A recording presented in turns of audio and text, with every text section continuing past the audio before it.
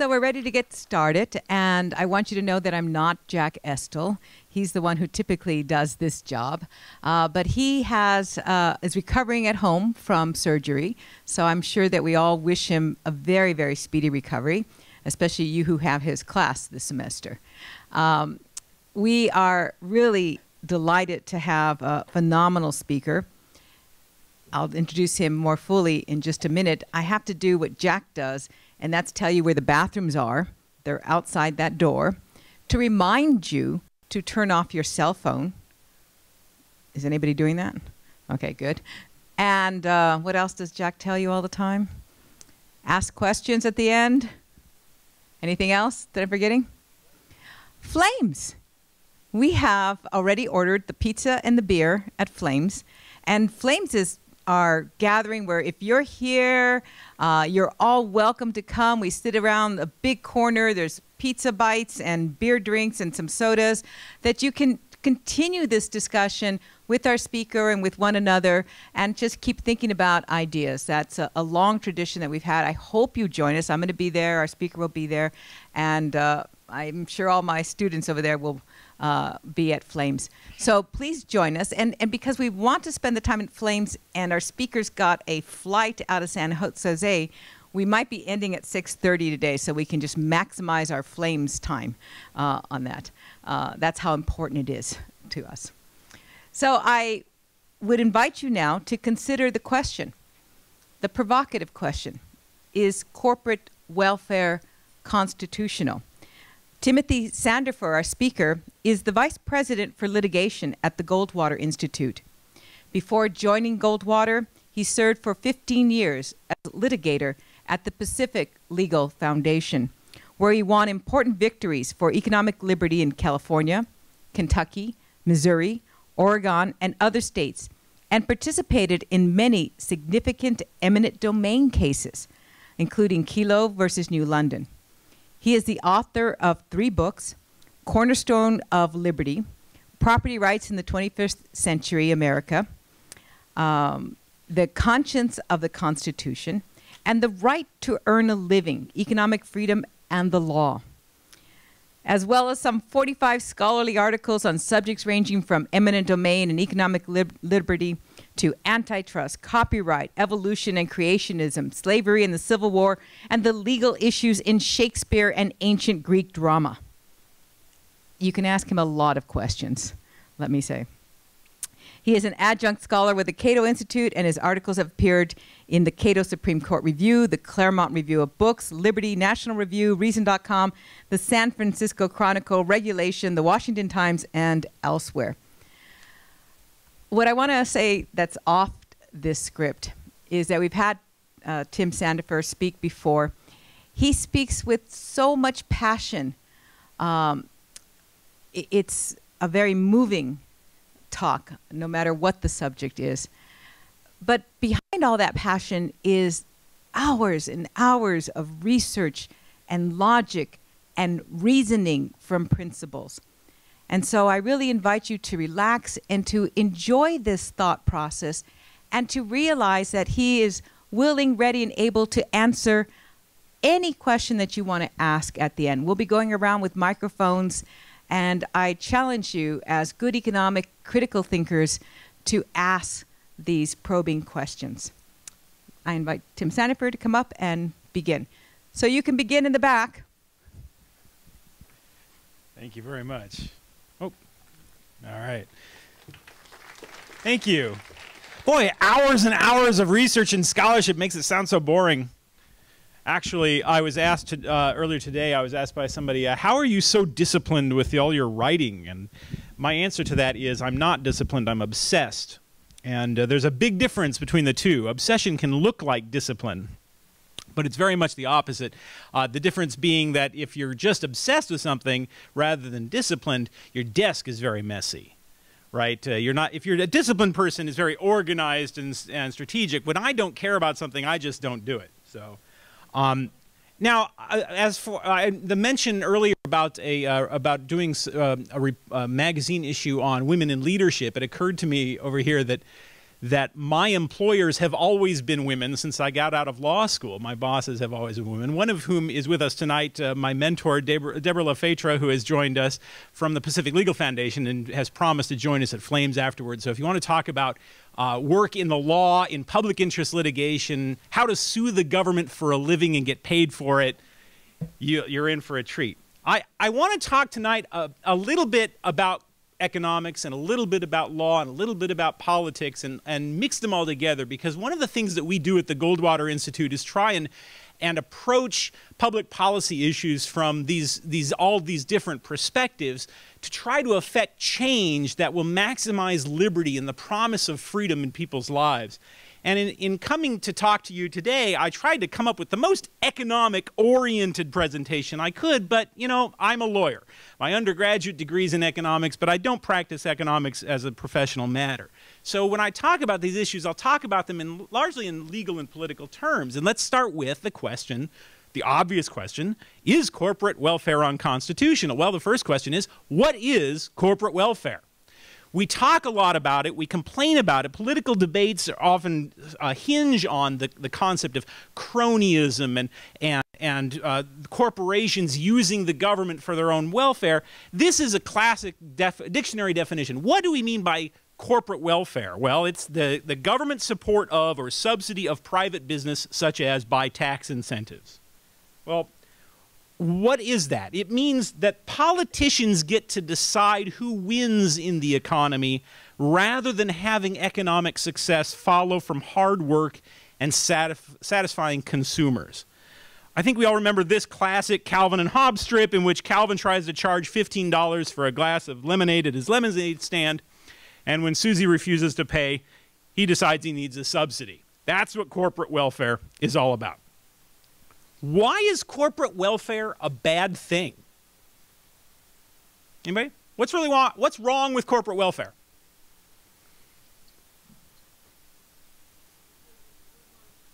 Okay, anybody else? Generally inefficient. That's a very good one. Economists will very often say it's economically inefficient. It wastes resources on politics instead of satisfying consumers. So if I'm, let's say, Costco, I could spend the capital that I have as the Costco Corporation lowering prices, increasing customer satisfaction, and that sort of thing. Or I can spend that money lobbying local governments to steal people's property through eminent domain and give it to me so I can open another store. That's how I can spend my money. Cronyism in corporate welfare tends to be economically wasteful and inefficient because it spends money on other things, right? Another good example of this kind of inefficiency would be import tariffs, right? Tariffs are a tax on working class people who want to buy foreign imports from Walmart.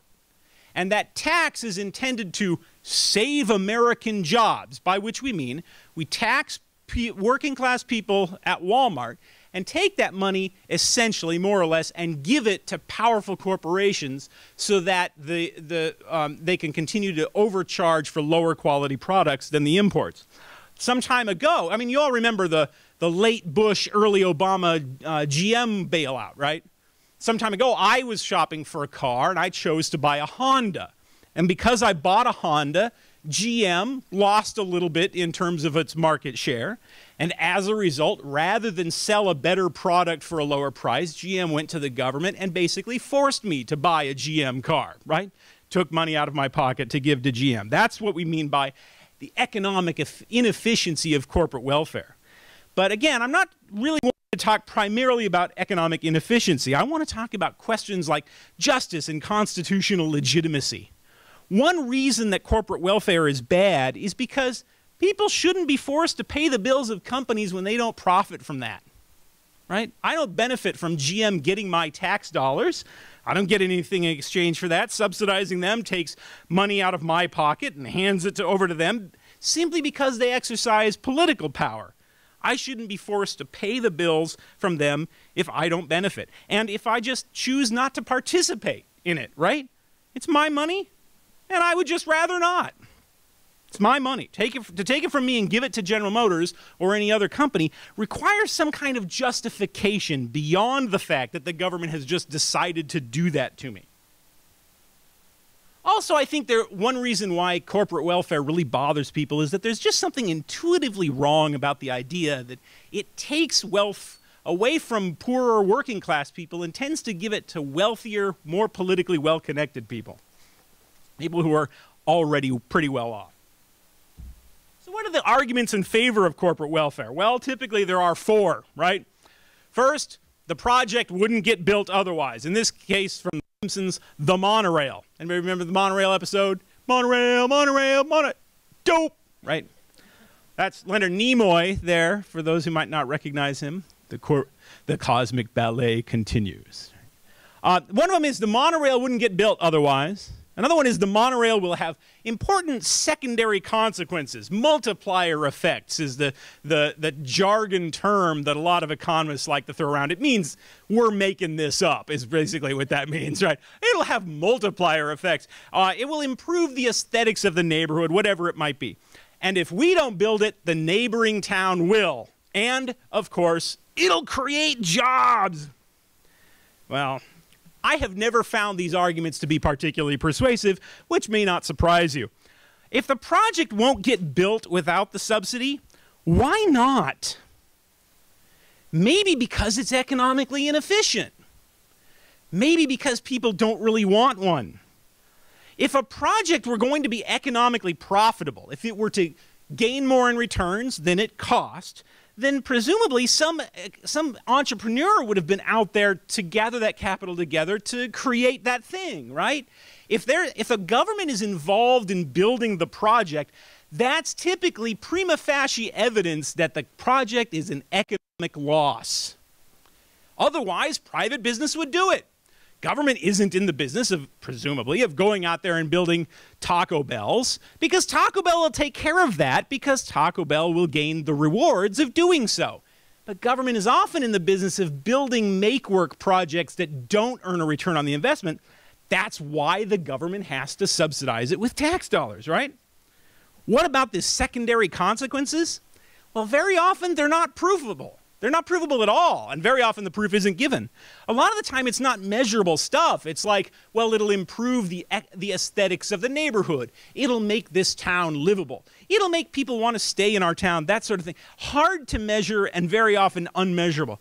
And often the negative consequences are not measurable either, or are not measured. What are the consequences of building this project? Are they going to be negative consequences? There's all sorts of incentives to downplay the negative consequences of this project. If Springfield doesn't build the monorail, Shelbyville will, right? The answer is good. Let them, right? It's a waste of money. If they want to throw their money away on some boondoggle project, let them, right? What about the fact that consumers, again, the consumers will pay for what they want. And what about it'll create jobs? This is the other one. What about it'll create jobs? Okay. I want nobody in this room ever again to use the phrase create jobs. We do not want to create jobs in this world. We want to create wealth. If you could create wealth without jobs, that would be good. In fact, that would be heaven. Literally, that's what manna from heaven is. Wealth without work. That would be a good thing. You might remember the old story about the economist who was off on a tour of China or whatever, and he saw these guys digging with shovels, and he asked his tour guide, he says, "What are they doing?" And he said, we're constructing a dam here. And the economist said, "Why don't you get a steam shovel?" And the tour guide said, "Well, that would cost these men their jobs." And the economist said, "Oh, I thought you wanted a dam. If it's jobs you want, you should give them spoons." We could create 100% employment by drafting the entire country to dig holes and fill them back up again. Everybody would have a job. But you wouldn't have wealth. It's wealth that we want to create. Or, as the great Adam Smith put it, consumption is the sole end and purpose of all production, and the interest of the producer ought to be attended to only so far as it may be necessary for promoting that of the consumer.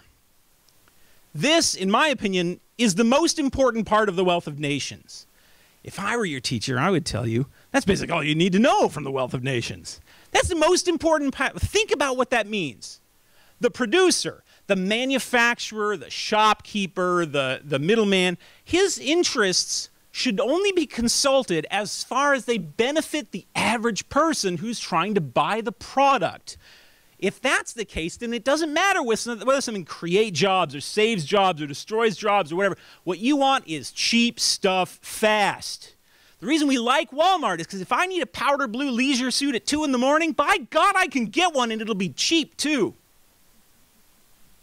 Now, in today's legal world, there are, surprisingly enough, a lot of provisions of state constitutions that prohibit corporate welfare. I don't have time to go over all of them, so I've just listed a few of them handily here. There's the special law clause, the clauses that provide strong protection against the use of eminent domain. The gift clause, the uniformity clause, provisions of state constitutions that forbid excessive debt, rules that prohibit monopoly. The monopoly man is there, but what I mean by anti-monopoly is rules that prohibit government-controlled coercive monopolies from being established. I would argue to some extent that the entire history of freedom is the war against corporate welfare. Here we have a good example. This is an engraving of the Boston Tea Party. The Boston Tea Party of 1773 was a case in which, remember, the colonists dressed up in disguises and went on board the ships in Boston Harbor and tossed the tea overboard. What were they protesting?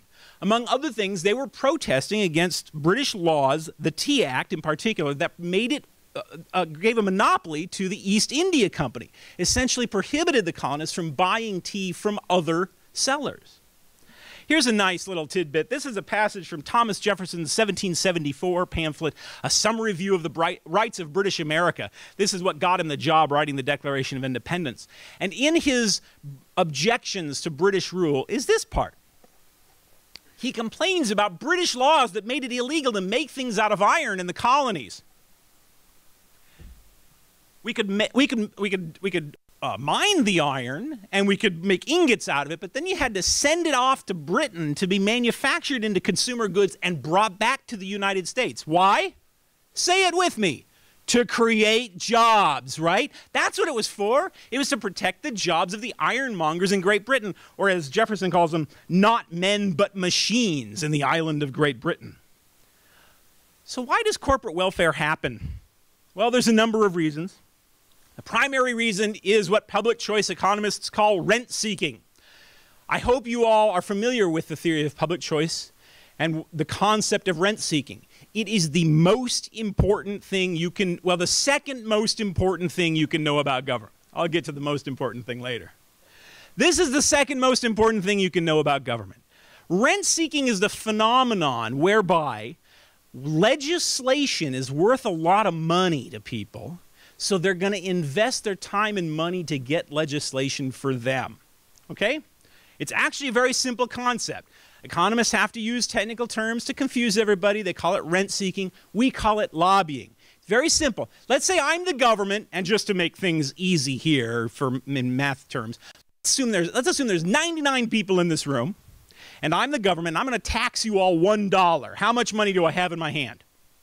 $99. Now I'm going to give this jackpot here, I'm going to give it to one of these 3 people in this row right here.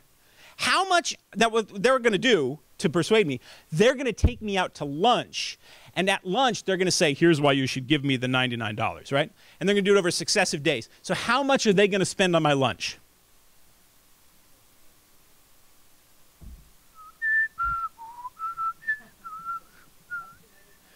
Not quite. 33.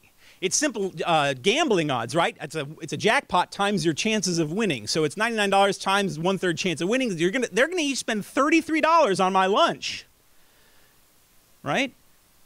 How much are you going to spend to persuade me not to take the dollar from you? 99 cents, right? You're not going to spend $5 trying to persuade me not to take $1 from you, because then you'd lose out, right? So I, the government, actually think that the people want my fantastic new wealth redistribution program, because these lobbyists keep taking me to $33 lunches. And, you know, every now and then there's $1's worth of complaint from all you Tea Party people out there. But, you know, you're going to forget by the time tax time rolls around. There's a reason tax time's in April and the elections are in November, right? As far as you can possibly get without coming around the other way. So James Buchanan and Gordon Tullock, who basically invented this theory, put it very well in their book, The Calculus of Consent. The profitability of investment in political activity is a direct function of the size of the total public sector, that is, the size of the total amount of money that the government is redistributing, and an inverse function of the generality of the budget. In other words, it's decreased by how general the benefits are. If everybody's getting the same dollar that got taken from them, there's not going to be a lot of lobbying. But if I'm going to take a dollar from each of you and only these 3 people are eligible for the winnings, well, then there's going to be a lot of lobbying from them. So that's what rent seeking, that's what public choice is. That's why corporate welfare happens. Costco has whole departments of people whose only job it is to go to city council meetings to persuade them to tear down your house and give the land to Costco. I pick on Costco because they're the nation's leading abuser of eminent domain. If you want to know how they bring you such low, low prices, it's because they don't pay for their real estate. So they have people whose job that is. How about you? How many of you have even been to a city council meeting? Right? And you're nerds. So you can imagine what the average population is like, right? Now, the story of corporate welfare in the United States is long and complicated, but it follows a pretty easy pattern. What happens is somebody has a brilliant idea, or what seems like a brilliant idea. People vote for them, and either it fails or maybe it works, but then the next one doesn't succeed. And then eventually people end up poor, and then they swear they'll never do it again, and they revise their state constitutions and say, we'll never do that again, and then a few generations go by and people forget, and then they decide to try it again, and the cycle continues. Probably the earliest example of corporate welfare begins with the Erie Canal. The Erie Canal was a government-run project to build a canal between Albany and Buffalo, and it was a tremendous success. It was a huge success. It was a great idea. A libertarian friend of mine likes to say, the government is so bad it can't even get everything wrong, right?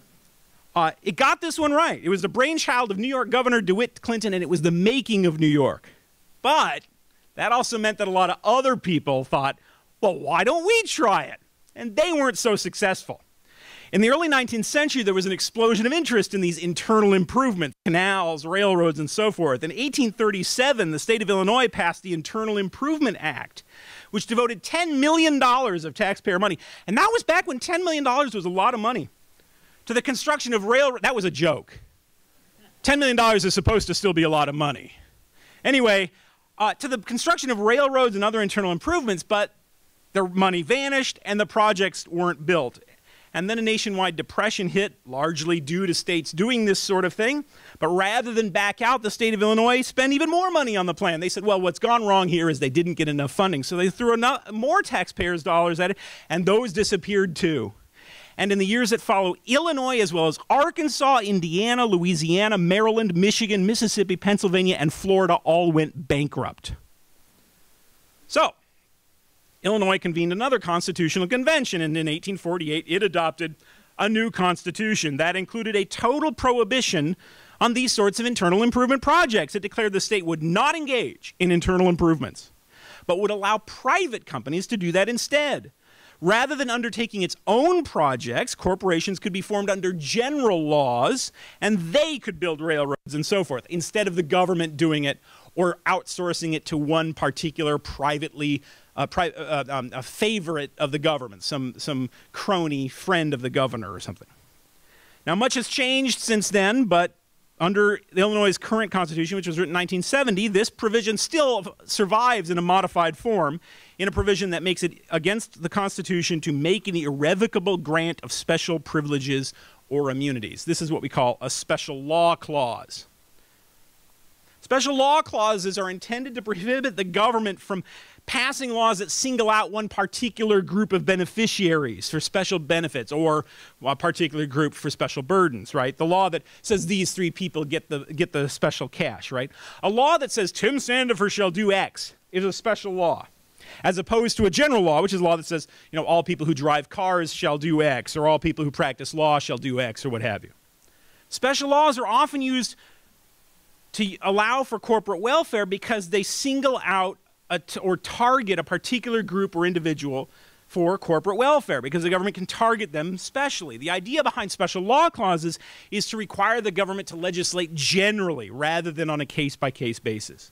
But, of course, it is always easy to design a law that sounds general but still targets a particular person. So courts have to sometimes decide whether a law is too narrowly drawn or not. In most states, they use this thing called the rational basis test. Rational basis test means government wins, period. I mean, that really is what it means.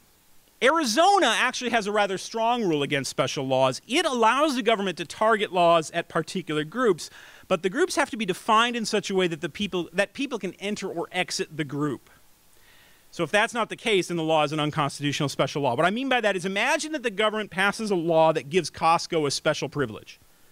That violates the special law clause because it's not possible for anyone else to become Costco, right? I can't become Costco, you can't become Costco. On the other hand, a law that gives a special privilege to all club stores would probably be constitutional, since it's possible for you to start a new club store, and existing club stores could go out of business. So you can both enter and exit that class. That means it's not a special law. A third example, a law that applies to club stores with a name that begins with C that are located on Main Street between 1st and 2nd Avenues. That would probably be illegal because it's very unlikely that anybody could enter that class. You could become a club store that starts with a C located in that spot. That's probably just an attempt to pass a special law illegally, but it's hard to tell. Here's an example of an actual special law that we at the Goldwater Institute challenged in court a few years ago. It involved a school district that raised a bunch of money with a bond to build something, and after they were done, they had a bunch of the money left over, and the law requires them to return the money to the taxpayers if that happened, but of course, they didn't want to do that. So the legislature passed a special law to let them keep it, and here's how it read. When 9 years or more have passed since an election that authorized the school district to issue bonds, the school district may choose to use the proceeds of any bonds authorized at that election for any necessary capital improvements, provided that the school district's governing board votes to authorize the proposed use of the bond proceeds prior to June 30th, 2013. Unsurprisingly, there was only one school that qualified. Some states, however, have undermined their special law clauses by interpreting them as loosely as I mentioned before. In Illinois, they use the rational basis test, which, as I said, means the government always wins. If the legislature passes a special law, that's okay, as long as a special law is rationally related to a legitimate government interest. Now, what is a legitimate government interest? Anyone? Anything? That's the right answer. The Supreme Court of the United States in 1987, 200 years after the ratification of the Constitution, said in Nolan versus California Coastal Commission, our cases have not laid out the standards for determining what is a legitimate government interest. That's a really shocking statement if you think about it. We don't know what government exists to do. Now, if you don't know what a legitimate government interest is, how do you know whether something's rationally related to it? It's like having a map for the wrong state. Well, it's a great map, but I don't know where I'm going, right? That's what that kind of logic is. But that's the rule in Illinois. Another very common source of corporate welfare is eminent domain. I've mentioned that already. That's the government's power to force people to sell their private property even if they don't want to. It's part of every state constitution in one way or another, as well as the federal constitution. But all of these constitutions say that the government may only take private property through eminent domain for public use. They cannot take private property for a private use. Now, the reason for this provision was to prohibit the government from taking property from one person and giving it to another. But, of course, that very often happens today thanks to court decisions that have watered down the public use requirement in ways that let the government do basically whatever it feels like. And politically powerful businesses very often use eminent domain to benefit themselves. I bet a few of you can think of one. A good example of that would be Donald Trump. In the 1990s, he tried to use eminent domain to take away the home. I am not making this up. To take away the home of an elderly widow named Vera Koking in order to build a special parking lot for limousines at his Atlantic City casino. He has said in interviews that he thinks it is wonderful to use eminent domain to take away people's land and give it to powerful businesses for their own private profit. That's typically the way it works today. Government redevelopment agencies decide that they want a new shopping mall downtown, so they use the power of eminent domain to take away the land from the people who own it and give it to private developers instead. The developers use it for their own private profit. They're happy. The politicians look like visionaries because they can do the ribbon-cutting ceremony down at the local at the brand new shopping mall, and they, everybody, created jobs. Meanwhile, the property owner who lost his home or his small business is shuffled off to somewhere else. Courts today typically allow this because they say having a shopping mall is good for the public, and anything a politician thought was good for the public is a public use under the Constitution. As is often the case, the story here begins with railroads in the 19th century. When trains were first invented, they posed a real problem for us lawyers. Weren't they just a new high-tech kind of highway or road? And the government had always used eminent domain to build roads, right? So couldn't it also use it to build a railroad? The problem is that a road is a public use because the public can use it. But a railroad is a private business. It charges money for tickets. So the compromise that judges reached was to say that railroads could use eminent domain, although they're privately owned, because they're regulated by the government. They're not allowed to refuse customers, for instance, and the prices that they charge for tickets are limited by government. So they're public utilities. And even that wasn't really a satisfactory answer, because what about private rail spurs that only serve one specific mine or one specific lumber yard? Over the course of the 19th century, courts backed away from enforcing the public use clause, and they started saying that if the legislature wanted to do it, that was enough. That, of course, led to a lot of abuses. Railroads are benefiting financially from taking away other people's land, so the people held a constitutional convention and tried to revise their constitutions to prevent these kinds of abuses, right? Consider the Missouri Constitution. Missouri's first constitution was 1820, right? You all remember that? Missouri Compromise, right? 1820. And it sounds very much like the federal Constitution. Property can be taken only for public use. And then come the railroads. And in 1875, after decades of experience at the railroads, the state issues a new constitution that is much more elaborate. In fact, it contained 2 separate paragraphs about eminent domain. The first prohibits private property from being taken for private use even with compensation. And if the legislature says something's a public use, that's not good enough. That is very strong language. In 1906, the Missouri Supreme Court even issued a powerful opinion that explains why this provision is in there. Quote, suppose an influential individual, to whom a slice of his neighbor's property would be very convenient, should ask the city council to condemn that property for his use, and the council should pass an ordinance, as requested, declaring that it condemned the property for the use of that individual. Well, of course, that would be void on its face. But suppose the council, intending the condemnation to really be for the sole benefit of that individual, in order to give it validity, should say in the ordinance that the property was condemned for a public street. Would that false recital in the ordinance be conclusive? Would it put the man whose property was taken and the people in the district who were to be taxed for it beyond the protection of the constitutional guarantee? And when the city comes to ask the aid of a court to carry that ordinance into effect, is it possible that the court must be a mere tool to do the will of the council with no power to inquire into the truth of the matter? What protection has a citizen for his constitutional rights if the courts cannot look through a sham and see the truth? And how can the courts learn the truth if they must take the recitals in the ordinance as conclusive and reject all evidence to show their untruth? End quote. Love that passage because that is now the law in the United States. Why? Because of progressivism. At the very time that the court was saying that, in 1906, during the late 19th, early 20th century, widespread political movements began in the United States to change how the Constitution was interpreted, and this movement was called progressivism. Among its many tenets was increasing the authority of the government to control the economy and the use of private property. Constitutional rules that protected property rights and economic freedom were reduced, and bureaucratic agencies were created and given great authority over aspects of the economy. In the 1930s, it was these ideas that would lead to the creation of the rational basis test that I've mentioned. But as early as 1913, courts were already expanding eminent domain. In 1913, the California Supreme Court ruled that anything calculated to promote the education, recreation, or pleasure of the public would satisfy the public use requirement. Anybody know the Egan case, by the way? Know what the property was that was at issue in Egan? It's PCH, the first recreational highway constructed in the United States. That's pretty broad power there, to say that even the recreation and pleasure of the public is enough to steal somebody's private property. Even in Missouri, which had had such strong protections against the abuse of power, courts did the same thing. In 1923, the Missouri Supreme Court said, recent developments in civilization required a more liberal application of the term public use, despite the fact that the Constitution of the state had not changed. What that meant was that government was given greater power to take property from the people that the government disapproved of and give it to people that the government liked better. This began with concerns about slums.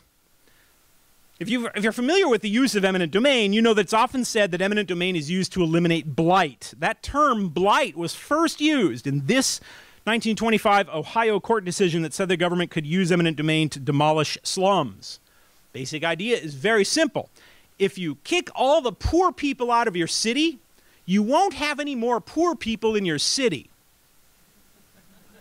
So, who were the people most commonly victimized by the use of eminent domain? Poor people, members of racial minorities who didn't have the political influence necessary to get the government to respect their property rights.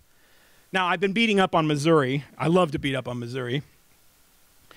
So I want to add that actually that state ended up taking a somewhat more honest path than other states have. In 1944, it held another constitutional convention and wrote a new constitution where it added a new provision to the state constitution expressly allowing it to use eminent domain to eliminate blighted areas and to allow the use of eminent domain for recreational and other facilities. Again, that's very broad. Think about it. The state can take away your home and your business, it away to another private owner in order to provide recreational facilities or to eliminate substandard areas. What is substandard? Maybe. Whatever the government says it is. In California, the term blight is defined in a statute. It's got two lists of criteria, and you need one from one and one from the other, and then the property is blighted. My favorite one on there is lack of parking. Or substandard areas. What is substandard? It's substandard. Or factors that significantly hinder the economically viable use of buildings. What does that mean? Whatever the government says it means, right? A factor that substantially hinders the economically viable use of the building. Isn't the building's very existence one of those factors? Now, Missouri defines the term so broadly that 15 years ago it declared the Chesterfield Mall in St. Louis blighted, despite the fact that it does $100 million in business every year. A court upheld that decision on the grounds that the mall has irregularly platted lots that constrain its ability to expand. So that's what blight means today. We're not talking about slum clearance anymore. Of course, in 2005, the Supreme Court upheld the expansive use of eminent domain for private development in Kelo versus New London on the grounds that promoting economic development is a traditional and long accepted function of government. In her dissenting opinion, Justice Sandra Day O'Connor objected that under that theory, everybody's property is basically for sale all the time. Nothing is to prevent the state from replacing any Motel 6 with a Ritz-Carlton, any home with a shopping mall, or any farm with a factory. And she's right. If the public use clause of the Constitution means anything politicians think will benefit the public, then it means nothing. By the way, you might recall that after the Kelo decision, some states passed laws to restrict the use of eminent domain. Maybe you don't recall that. You all probably were born after the Kelo decision was decided, right? Anyway, after Kelo was announced, a lot of states passed these state laws that were supposed to restrict the use of eminent domain and protect private property rights. Well, California has the distinction of being the only state to increase its power of eminent domain after Kelo by ballot initiative. It passed Prop 99, which prohibits the use of eminent domain against owner-occupied homes. Owner-occupied homes, which are hardly ever taken through eminent domain anyway. Eminent domain is usually used in business areas because you're building businesses, so that doesn't really... And only owner-occupied homes, so people who live in apartments, oh well, sucks to be them, I guess, right? Most of the time, eminent domain, these protections won't even apply, and even when these protections do apply, they still don't apply if it's one of the specified uses I have underlined here. So private use is incidental to a library, or incidental to a communication-related infrastructure, or recreational purposes. So if they condemn a house through eminent domain to build a shopping mall and then put a police station or a library in the shopping mall, there you go. Actually, my new home state of Arizona, y'all are welcome to come visit anytime. We passed really the only strong protection against eminent domain abuse. That was Prop 207. It says no eminent domain for private development, and it specifically says economic development is not an acceptable purpose for the use of eminent domain. While we're talking about Arizona, I want to talk briefly about some other constitutional clauses that prohibit corporate welfare that are a centerpiece of our project at the Goldwater Institute, but are also found in the constitutions of virtually all of the states, even though, as I said, most of the time they're overlooked, they're ignored, lawyers don't think to use them in court, and a lot of the time the courts will ignore them themselves. Now the provisions I'm going to talk about are the gift clause and the uniformity clause. The gift clause forbids the government from giving money to corporations or buying stock in corporations, with few exceptions. I mean it. That's pretty strong stuff right there. Government may not make any donation or grant by subsidy or otherwise to any individual, association, or corporation. And Arizona guards have done a pretty decent job of enforcing this clause. They've held that the government can buy things, of course, and it can give money to private companies, but it has to be in exchange for something, and it has to be for a public purpose. And it can't be grossly disproportionate to what the government, for what the public gets in exchange, right? So the government can't, like, hire a consultant to write a report and then give him a Ferrari in exchange for 1 hour's work, right? That would be grossly disproportionate. That would just be a fake. That would be a way of giving him the Ferrari as a gift. Right now, my colleague Jim Manley is litigating a case in Tucson where the county has decided to sponsor a new business to boost tourism in Pima County. This business is called Worldview, and the idea is that they'll take passengers up in specially modified high-altitude balloons. They'll have comfortable places to sit and stuff to eat and drink, and you can take it up into the stratosphere. Now, Worldview has never actually taken anybody up in one of their balloons, and they don't have an FAA permit to do so, but they swear they'll do it. Tickets are $75,000 per ride in a county where that's more than twice the annual average income.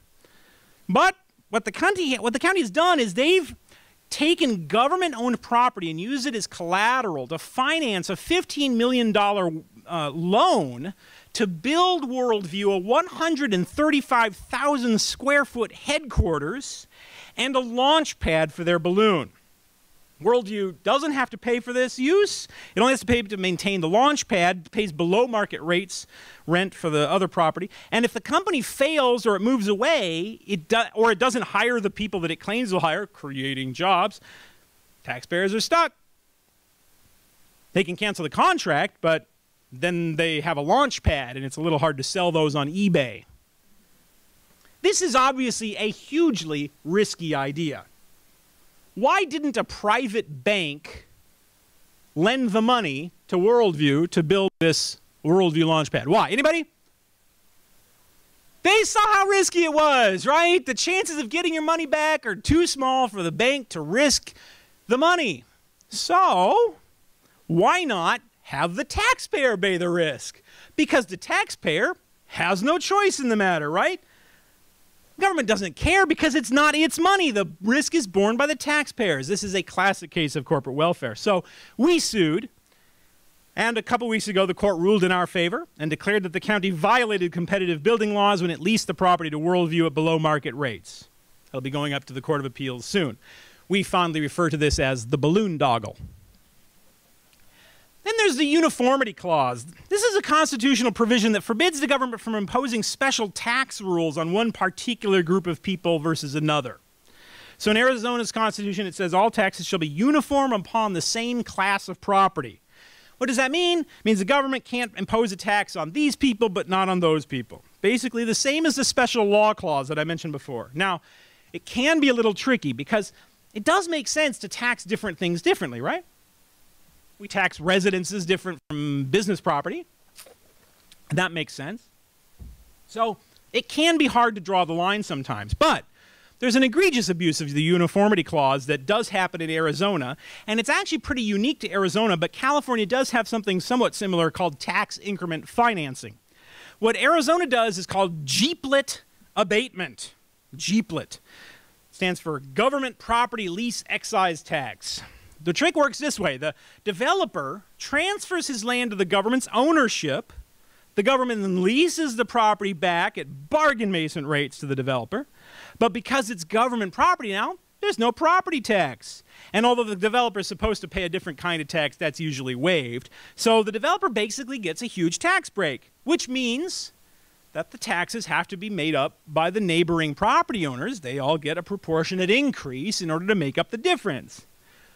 Right now, we at the Goldwater Institute are challenging Jeeplet in a lawsuit that we filed just days ago that challenges development to build a 19-story high-rise on Roosevelt Row in Phoenix. Now, this is a 19-story building.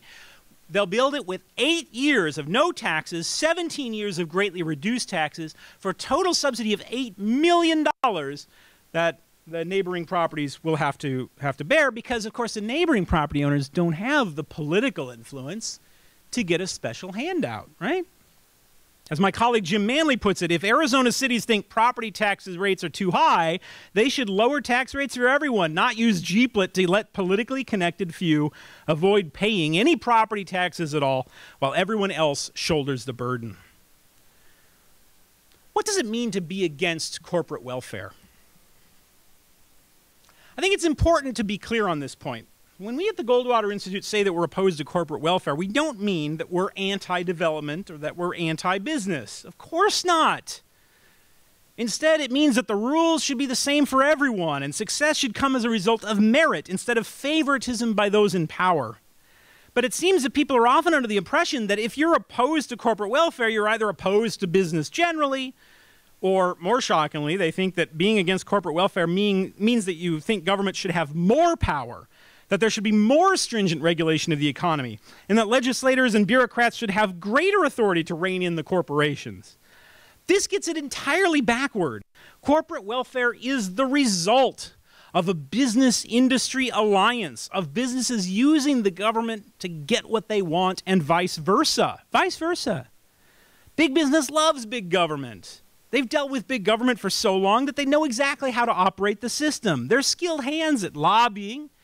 They know all the congressmen and all the bureaucrats. They have tremendous political advantages that you and I don't have.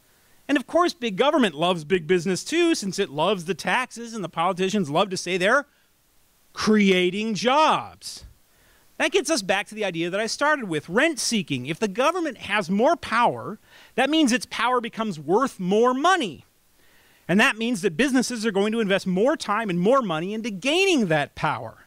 And you and I don't have that kind of time and money. In a political contest, there's no way that I'm going to beat Costco or Home Depot or Target. The solution is not more government, it is less government. The last thing big business wants is economic competition and economic freedom, because that means they would have to concentrate on winning economically, commercially, instead of politically. There are two ways of organizing the world, basically. There's the economic way and there's the political way. In the economic way, you make money by satisfying consumers and working hard, lowering prices, innovating, improving the quality of your product, and so forth. In the political way, you succeed by satisfying politicians, by making a loud noise at the city council meeting, by doing favors for politicians, getting favors from them, stifling innovation, taking away consumers' choices. In the economic way, you profit by making choices carefully. In the political way, well, the most important thing that you can know about government is it gets paid even if it gets the answer wrong. It gets paid even if it gets the answer wrong. If the restaurant gets my order wrong, or it charges too much, or it makes bad food, I don't go there anymore. They don't get my money. If they poison me, they can go out of business, go to jail. If the government delivers my mail late, or makes me stand in line at the DMV, or charges me too much and gives me bad service, or makes me go out of security and back through security at San Diego Airport when changing planes, well, it gets paid anyway. It never goes out of business. Bureaucrats almost never go to jail. In fact, if they do a bad job, they often get more money because they can go to the Congress or the city council or whatever it might be and say, well, the reason we did a bad job is because our funding was so low. You need to increase our budget next year, right? I want to emphasize this point because many of you out there distrust corporations and you think big business is evil. Well, all power to you. Absolutely. My whole point today, the entire point of my presentation, is that business often does immoral and illegal things. But you should distrust government even more. If a business treats you badly, you can shop somewhere else. If you can refuse to pay them, you can sue them. If a business breaks the law, people go to jail. If government treats you badly, you can't shop somewhere else. You can't refuse to pay. And you usually can't sue them, unless you have a great lawyer like me. Now, I know what you think. I know what you're thinking. You're thinking, well, we can vote. Oh, you naive children. The vast majority of the laws under which you live your life are not even written by elected officials and are not ever voted on by any legislature. How many laws did Congress pass in 2016? Too many. How much is too many? How many laws did Congress pass last year? Thousands? 600? About 90. How many regulations were passed by the federal regulatory administrative agencies? Hundreds of thousands, right? And that's just the federal government. You add the states in there, and these rules are not passed by elected officials. You don't elect the people who run the Department of Housing and Urban Development, the Department of Commerce. You don't elect those people. You can't throw them out of office. They're hired bureaucrats who often can't even be fired because they're members of government unions, right? So if you think, well, we can vote the bums out, the bums didn't write the law. In fact, most of the time, here's how it works. Idealistic politician runs for office on the no bad things platform. That's me. I'm congressman. I'm going to be your congressman. I'm running for office. My name's Tim. I'm running for office. I'd like you to vote for me. I'm against bad things. If you're against bad things, I hope you'll vote for me in November, right? And so you do, because you're against bad things, right? Everybody here's against bad things, right? Right? Well, Debbie's not, but everybody else, you're all against bad things, right? So you all vote for me, so I get elected on the no bad things. First day in office, I'm going to keep my campaign pledge to my voters, my constituents. I write up a new law. Here it is right here. Then, oh, no, that's too long. It's one page. One-page law. It says right here, there shall be no more bad things.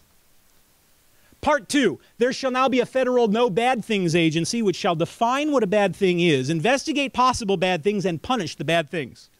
And everybody votes for it because they're against bad things. And then what do? I go home to my constituents. I say, I kept my promise to you.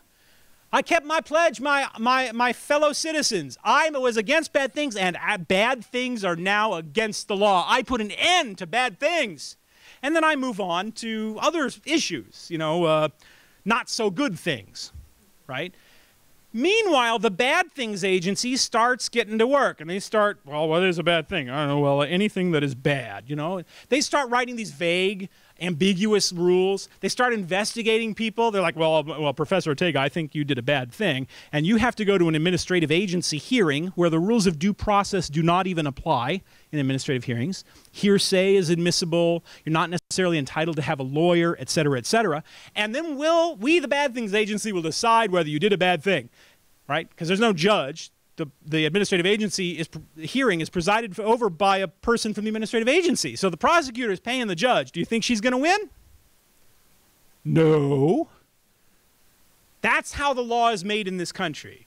Almost all of the laws you think that you are governed by are written by hired bureaucrats and administrative agencies who are not politically accountable. And no matter how liberal you might be, that should worry you. That is as undemocratic as it gets. And I'm not talking about just big things. I'm talking about every little thing. The federal government sets the rules for everything from how thick ketchup can be in a fast food packet to the angle at which your office chair can recline. And those rules are not written by elected officials. So if you think that your vote counts, makes a difference to how the government operates, it virtually never does. I had a friend who believed very strongly in voting, and this really bothered him when I would say this. Voting is basically like a religious ceremony.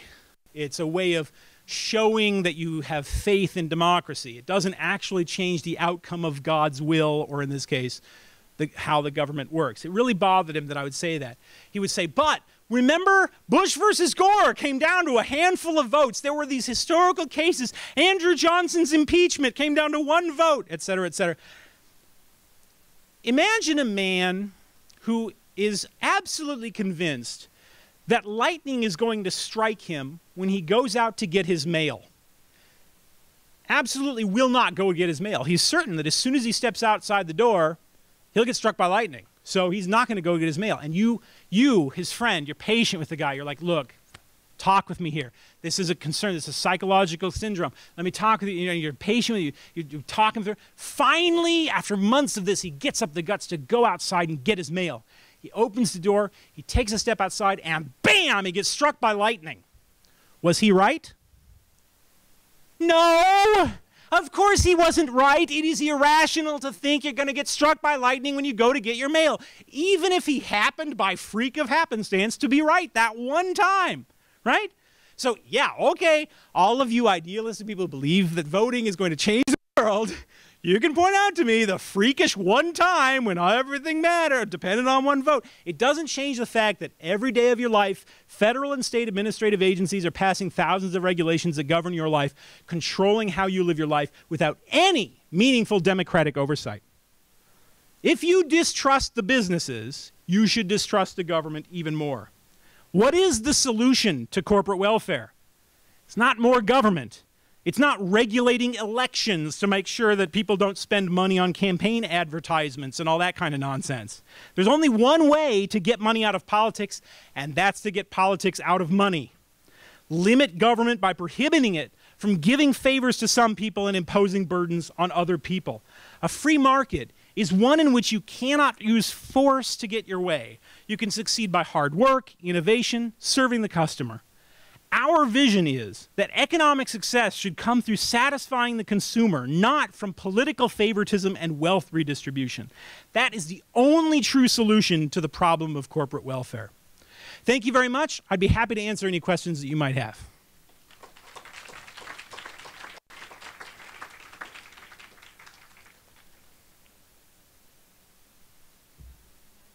The microphone around to you.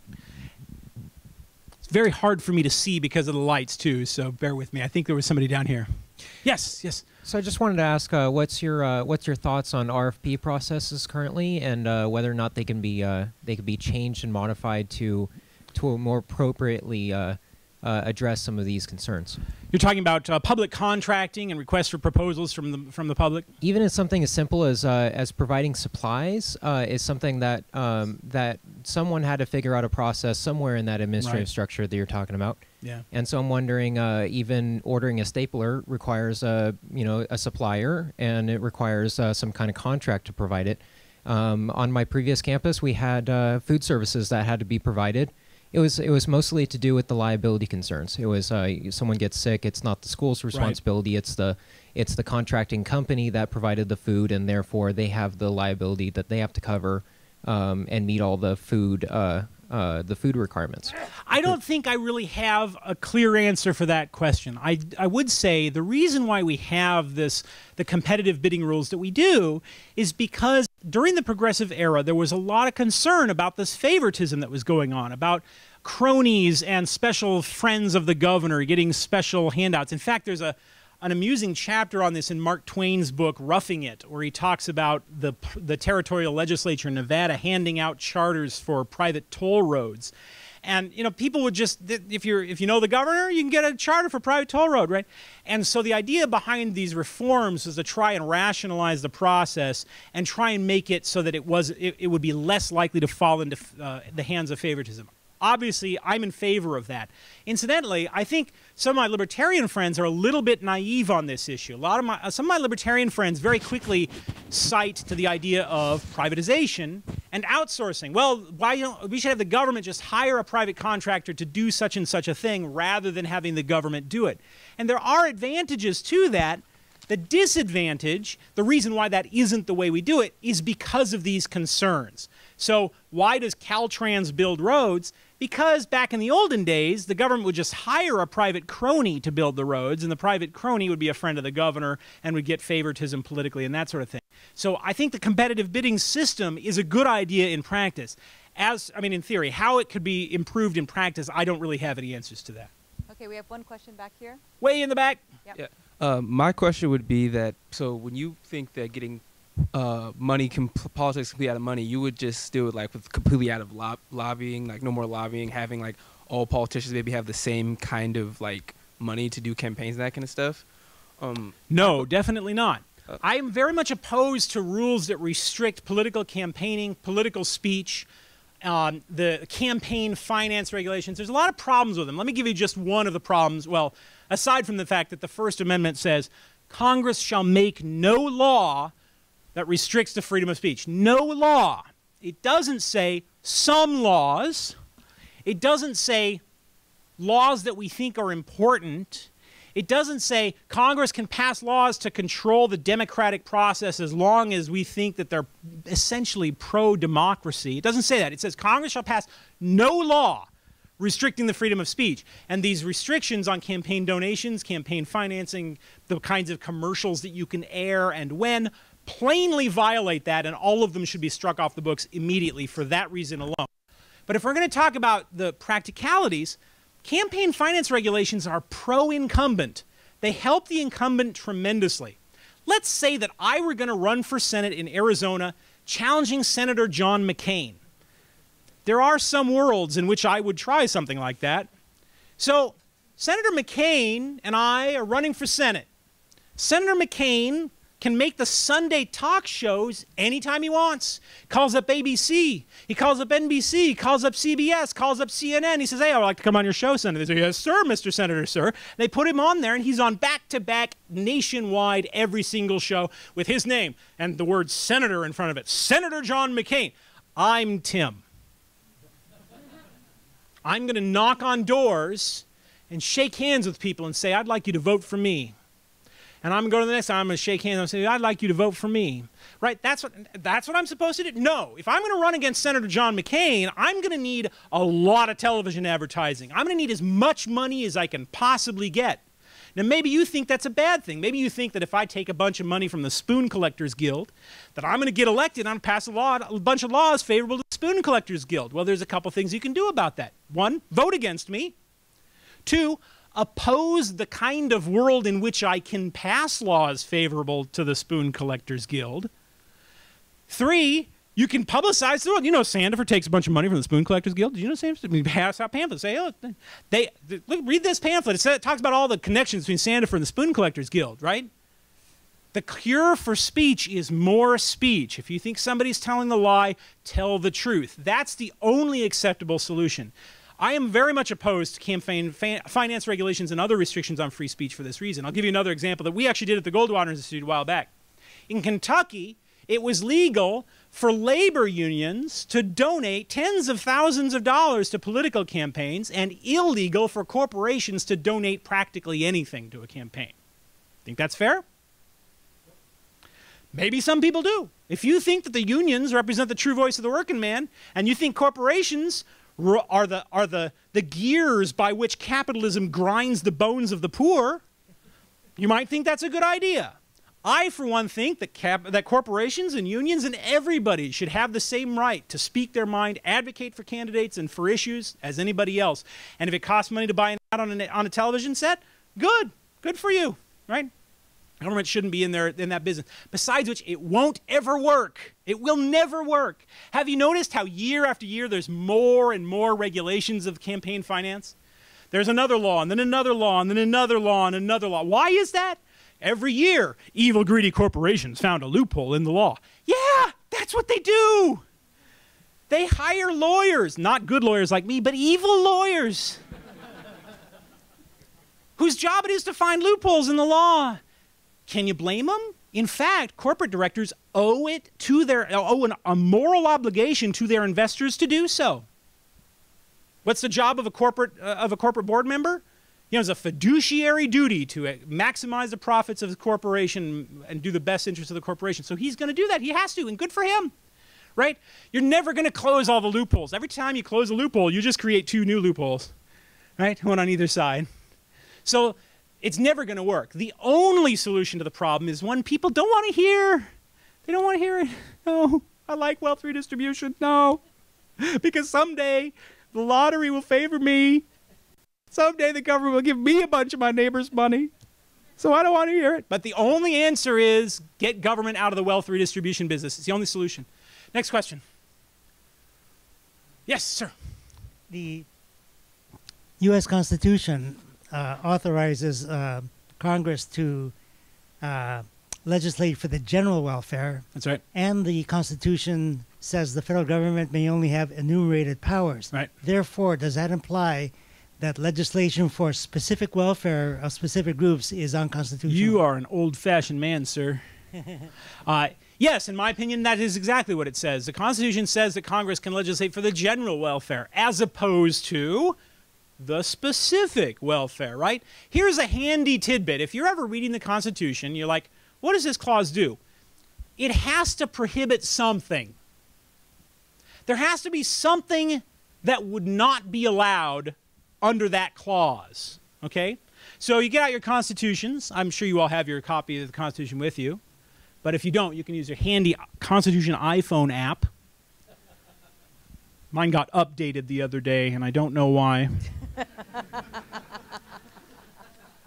Anyway, if you look up the Constitution, you'll find something in there like that. Well, the Congress can provide for the general welfare. Well, what does that mean? Well, it means it can't provide for the specific welfare. That's a very old-fashioned concept that the courts have ignored for at least 75 years. And as far as enumerated powers are concerned, well, the courts claim they care about the idea of enumerated powers, but they don't. Everybody here knows what enumerated powers means, right? Constitution allows Congress only to do those things that are found written down in the Constitution. That is Article 1, Section 8, and a handful of other places. If you can't find it in there, Congress can't do it. In theory. But as Homer Simpson says, in theory, communism works, Marge. In theory. Right? In theory, but of course they get away with it by interpreting the language very broadly. We were talking about this at lunch today, about how the courts interpret these clauses very broadly. Chief Justice Roberts has pioneered a legal theory that I call the Julius Caesar theory of constitutional law. It works like this. So imagine a person comes up to you on the street one day and he says to you, I am Julius Caesar. Now you would think to yourself, this man is insane, right? He isn't Julius Caesar. He thinks he's Julius Caesar. He's clearly out of his mind. That's not what Chief Justice Roberts would do. Chief Justice Roberts would say, it would make a lot more sense for him to have said, I admire Julius Caesar. Therefore, that's what he said.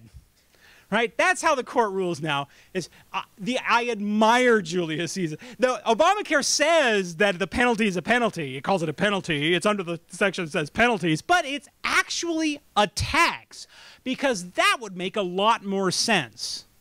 Bond versus United States. This was a case about the International Anti-Chemical Weapons Treaty. And this is, you might remember the fantastic facts of this case. Woman found out her husband was having an affair with her best friend. So she got a supply of some sort of poison chemical and painted the woman's doorknob with it and her mailbox, hoping to kill the woman. The woman touched the doorknob and it burned her hand a little bit, but that was it. So the malfeasor, the defendant, was charged with a violation of the International Chemical Weapons Treaty, which does say, in fairness to the prosecutors, does say any substance that is likely to kill or harm any living creature.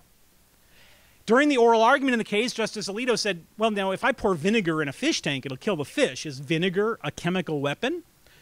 The answer to that is yes. But, no, under the admire Julius Caesar theory, no, now the court says that it only applies to things that are typically used as weapons. That's not in the treaty, anywhere, but now that's what the law means. Anyway, so the idea of enumerated powers being a restriction on the Constitution was the most important part of the Constitution. That's it. Remember, James Madison and the other founders did not want to have a Bill of Rights. Why? Why didn't the founders want to have a Bill of Rights? Limits him. What's that? It's a limit. It's a limit, right? Constitution is a limit, not a grant. It doesn't give you anything. It withholds things from the government. That's what the Constitution does. So they said it makes no sense to have a Bill of Rights. And they said, and it's very dangerous. You put a Bill of Rights in there, there's going to be people who say, well, I don't see the right to run barefoot through sprinklers listed here, so you don't have the right to run barefoot through sprinklers on a hot summer day. And sure enough, that's exactly what happened. We call those people conservatives. Conservatives say, well, I don't see a right to privacy in the Constitution, even though all rights are rights to privacy. That's what rights are. Rights say, this is my private business, none of your business, right? We used to call it beeswax. It's the none of your beeswax, now call it the right to privacy. That's what rights are. Conservatives say, I don't see a right to do this or right to do that in the Constitution, so you don't have that right. The 9th Amendment says, don't read the Constitution this way. But everybody ignores it, right? So that's why the Founding Fathers didn't want to have a Bill of Rights, because they were afraid that if you listed some things, people would think that you left the other things out on purpose. And they said, that's dangerous, and you don't need it anyway, because Congress doesn't have any power to bar you from running through sprinklers on a hot summer day anyway. It's not in Article 1, Section 8. It's not an enumerated power, so they can't do it to you. Nowadays, they very well could. They would say that it interferes with interstate commerce, right? I'm not making that up. That's what they would say. They really would, right? You remember, what was the case was oh gosh. I'm trying to think of a really good, Lopez. Remember, United States versus Lopez. Kid goes to school carrying a gun, gets arrested and charged with the Federal Gun-Free School Zones Act.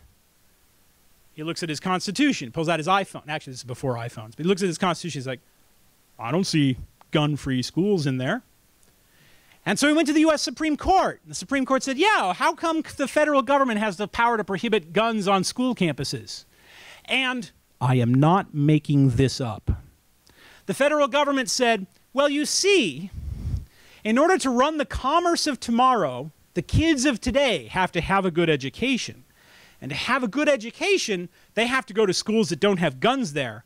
Therefore, the power to regulate commerce allows us to prohibit guns near schools. And the Supreme Court said, no, that's too much.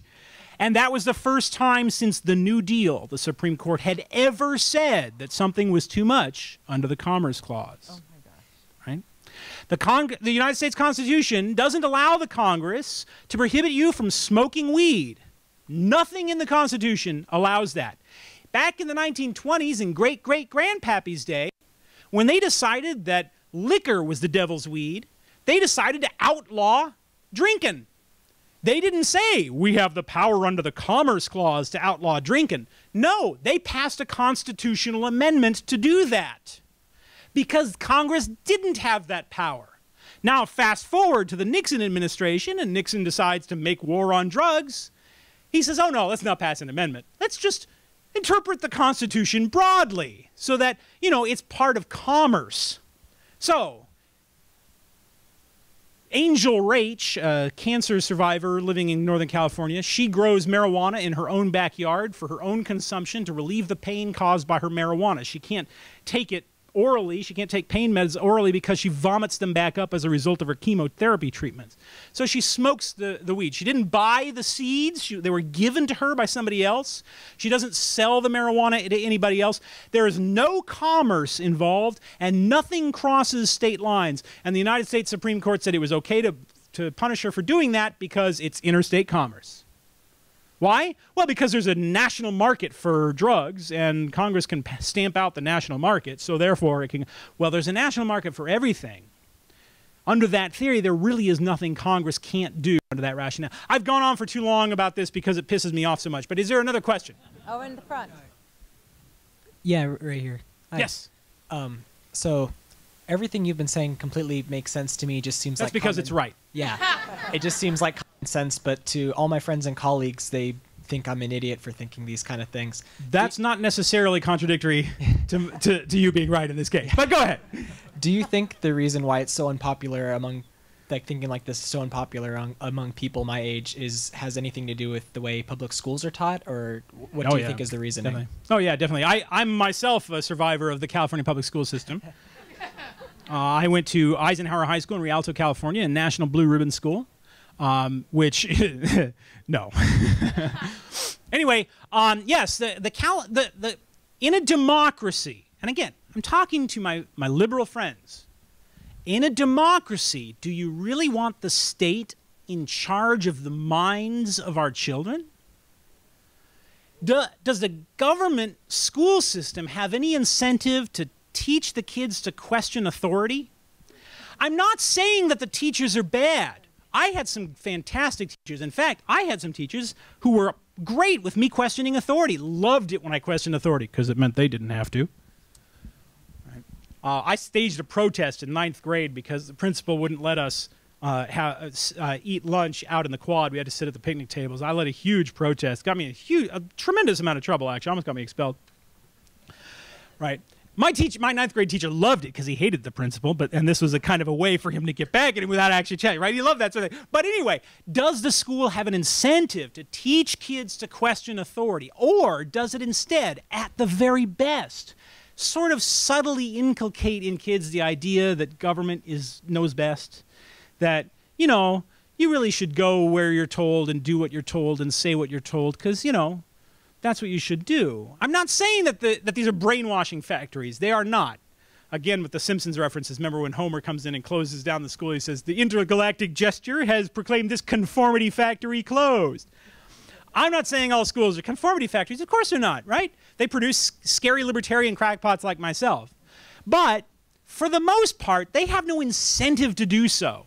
And I think that alone should make you question what the government is doing in education. Now, the progressive era, when all this began with public education also, the idea was a lot of kids are being raised, they're taught at home, they weren't being taught English, they were being taught the religion of their parents, they weren't being taught science, they were often being left out entirely of the classics and other things like that. What we're going to do is we're going to have common schools where kids are going to be brought in together and taught non-denominational general civic education, right? That sounds great, right? That was about 1900 or so. About 1920, they said, and also they can't learn German. Right? World War I broke out, and there was a lot of prejudice against the Germans, and it was, well, you also can't learn German. That was Wisconsin, and the Supreme Court of the United States said, no, that's no good. Also, the government passed a law that said you can't homeschool your kids.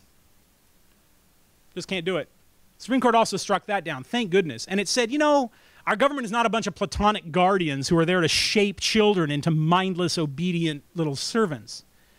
My favorite, actually, you know, this country owes a tremendous debt of gratitude to high school students because the high school students have gone to court time and time again for their individual rights. And the great story here is the Pledge of Allegiance cases.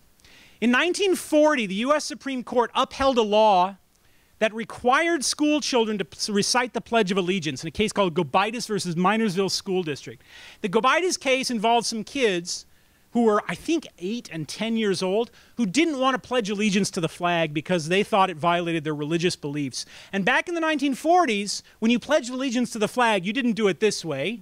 You didn't put your hand over your heart. You held your hand out toward the flag in what is now called the Nazi salute. The very idea, look this up, the very idea behind the Pledge of Allegiance was to inculcate a sense of selfless obedience to the state. That's what it was created for. These kids objected. They said we shouldn't be required to swear allegiance to the flag. And Justice Felix Frankfurter wrote a Supreme Court decision that said, yep, they can be forced to do that because it is the job of the government to force children to learn to obey the state. Only 3 years later, the Supreme Court reversed that decision in one of the greatest opinions in the history of the Supreme Court, West Virginia Board of Education versus Barnett. And by 1943, we had had a lot of experience with countries where kids were taught mindless obedience to the state. Have you heard of the Volkssturm? Remember the Volkssturm? Anybody? Yeah. One person heard of the Volkssturm. Right? Look this up. This is a nice German word. Your friend will help you. Anyway, in 1943, the Supreme Court struck down the law and said it is not the job of the government to dictate what is right in the role of opinions and so forth. And the opinion was written by Justice Robert Jackson, who went on to prosecute the Nazis at the Nuremberg war tribunals. And Justice Jackson said that the purpose of the Bill of Rights is to remove some things from the vicissitudes of political controversy so that our rights are not subject to majority vote. That's right. That's what the Constitution is about. It's about protecting our rights against the majority.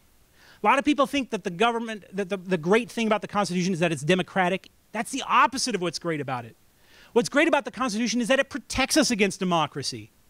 The word democracy is not even to be found in the Constitution of the United States. Search it, it's not there.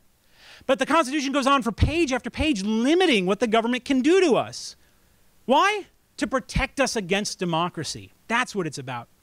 And one of the main reasons is because of what I've been talking about tonight, the idea of corporate welfare. It's not just handing out money to subsidies. It's about things like official churches, right? That's a form of government subsidy, to have the government establish a religion that everybody has to follow. Right? It's about creating a society in which political influence is not the determinative factor. If you're like me and you were really unpopular in school, you know what politics is like, right? Politics is junior high school, and it never gets better than that. The Constitution is designed to protect us against that so that those of us who don't have the kind of wealth and influence as Costco and these other corporations have will be secure in our life, liberty, and our pursuit of the happiness. Thank you very much for having me, and I look forward to seeing you at Flames.